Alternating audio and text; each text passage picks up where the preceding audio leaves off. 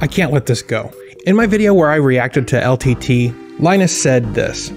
At least it does once you find the hidden button in Pamac to search snap, flatpak, and Arch user repository entry. I thought it was kind of weird for him saying that because it was literally open the settings panel, type in your password, and click the third party tab. That's 3 steps. If you want to be pedantic and say you have to scroll all the way down, that's 4 steps.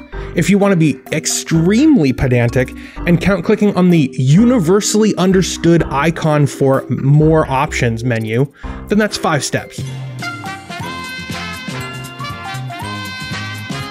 So if at worst it takes 5 steps and that counts as hidden, let's try changing our static IP address on Windows. First, we click the Start menu.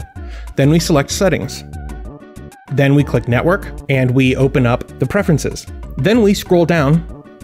We're at 6 already, folks. And then we click this button and then we change this setting so that it says Manual.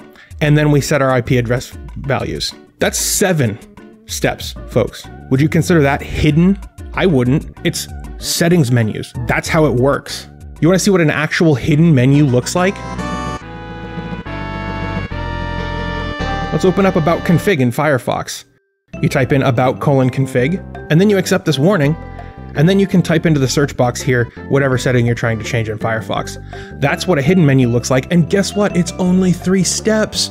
Holy crap. It's as if the number of steps you have to take to change a setting doesn't have any bearing whatsoever on if a menu is hidden or not. Huh, go figure that one out.